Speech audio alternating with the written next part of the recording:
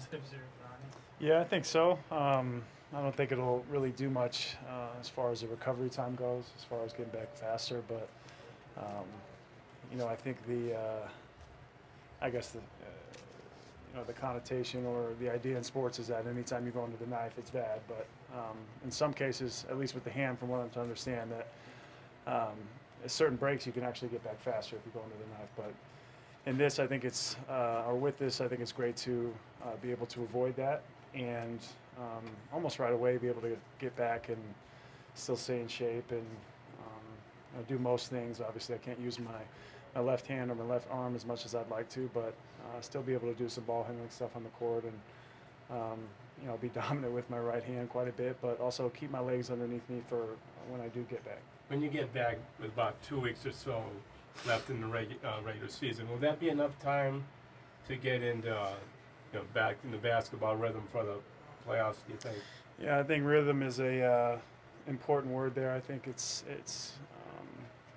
going to be very meaningful to get back as quickly as I can, knowing that, as I previously mentioned, it's going to be good for me to stay in shape and work with Alex more and be with these guys on the floor as much as I can be, knowing that it's going to be a while till I can really catch the ball, till I can use my other hand quite a bit. But yeah, that rhythm is going to be a big part of it. So hoping that not rushing it, but when the doctors say I'm good to go, that I'll be able to go out there and get back in rhythm. What happened? Say it again. What happened?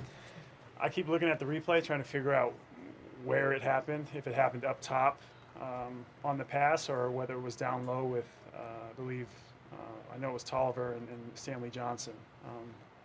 I don't know. It happened so fast I couldn't really tell. Did you know it was broken right away? I had an idea. I kept playing thinking, just hurt. But, I'd broken my hands before and, kind of knew the feeling and went back to the bench and,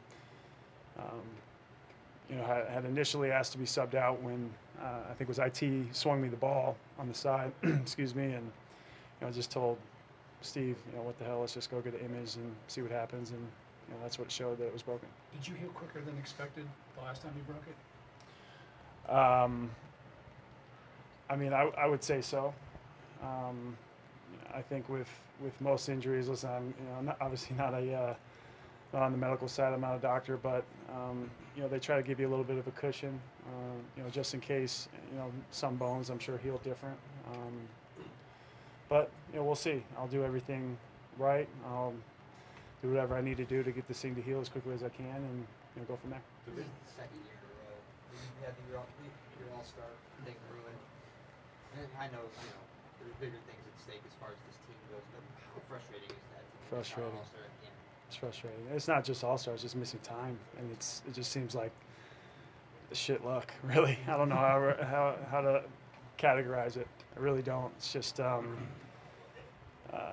when I looked at Steve Spiro, kind of walking off the court, I just said, I know this feeling. This sucks. I can't believe it. 2 years in a row. And really, it's not listen, injuries are injuries, but like significant injury, it's just one of those unlucky kind of, like I said, shit luck kind of things. You can quote me on that. This is the third broken hand, right? Third one? Third, yes. Is it shit luck, or did anyone tell you is there a reason why? I should have drank more milk when I was little. I mean, I'm not endorsed by chocolate milk anymore. That was my first year here. Ty describe. No, I don't know. I honestly, I think it's just, I don't know. I looked at that myself. I thought, my hands are obviously a big part of the sport, but this is the second time I've broken my left hand. So, I don't know. It's crazy. Ty described your spirits as down initially when it happened. Are you still in that kind of mindset, or? Well, obviously, seeing you guys, I'm just fucking the Pied Piper now. I'm so excited. No, I'm down. I'm still down. And I guess, I'm always looking for a silver lining or something that's going to keep my spirits up. But I just look at it like, it's my left hand. I didn't need surgery, and I can still be here to support this team. I can still be around the team. I can still, like I said, almost do everything. Besides go out there and play, which is obviously what I want to be doing. But I can stay in shape and keep my legs underneath me and be well rested for the playoffs. When you do look at this team, Kevin, how different are you guys from being that real strong playoff contender that you were the last 2 years?